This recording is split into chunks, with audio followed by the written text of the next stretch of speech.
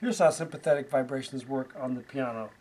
Basically what you're doing is you're creating sympathetic resonances with the partials of a given string. For instance, if we use this low C string as a demonstration, this would be the first partial, or the fundamental. Second partial is an octave higher. Third partial is a 12th higher. Fourth is a double octave. Fifth is a double octave in a major third, etc. Okay? Yeah. And you can actually cause those partials to vibrate sympathetically by silently depressing the key that you want to create the sympathetic vibration. For instance, we'll silently depress this key C, and then strike the C an octave lower. And what will happen is the damper pedal will keep this C from vibrating. Instead, we're going to hear this C vibrating sympathetically. And you can also do that by pressing the sustaining pedal down, which gives you theoretically some other sympathetic vibrations in the piano and might make it a little bit louder. I see.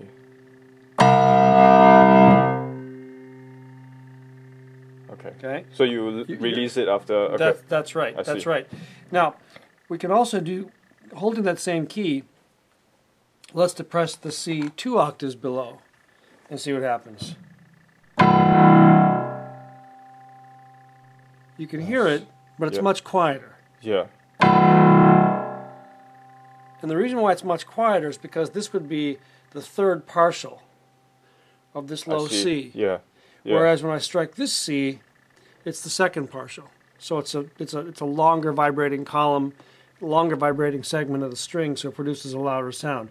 Now let's try and produce the third partial. I'm going to silently depress the G key and strike this low C.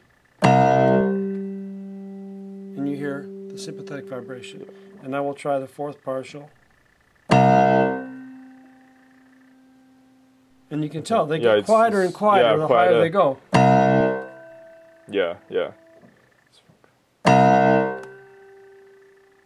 That one's barely audible for me. Of course, if you mic it, it could be a kind of a cool sound. Yeah.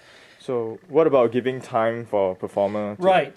When you want to use this technique, it takes a certain amount of time to silently depress the key. If you're not careful, you make a sound, right? So you have to push it down all the way without a sound. So if the hands are involved in doing something, you have to allow enough time. Now, a good pianist, and I'm not a very good pianist, but a good pianist can do that. Whoops, see what happened? I rushed it. I see. So it's about a second. Maybe 2 seconds. The more time you give to the hand, the better chance it can be. Yeah. Nice, thanks. Yeah, you bet.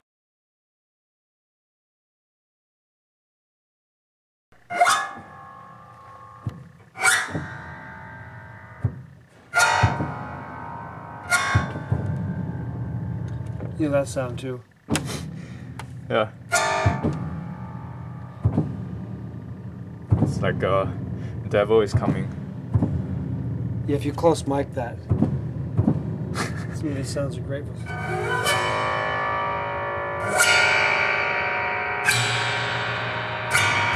me, that's bayonets.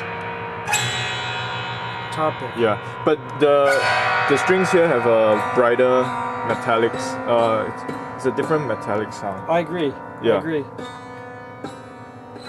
but to me, that's definitely not as scary as. That is more scary.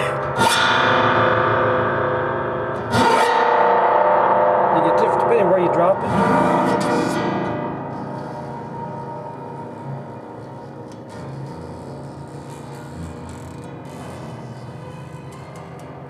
Listen, you can get a longitudinal vibrations. Listen to this. Here. Yeah. Sounds like humans crying. If you amplify that.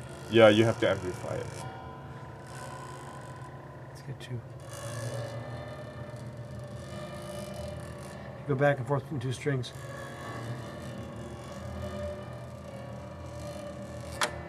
I This see. is an amazing So synthesizer. approximately what? Let me just check.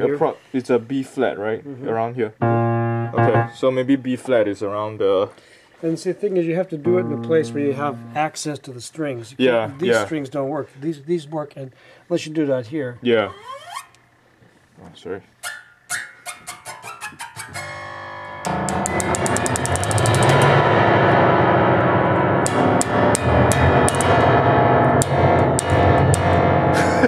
This is like bass guitar or something.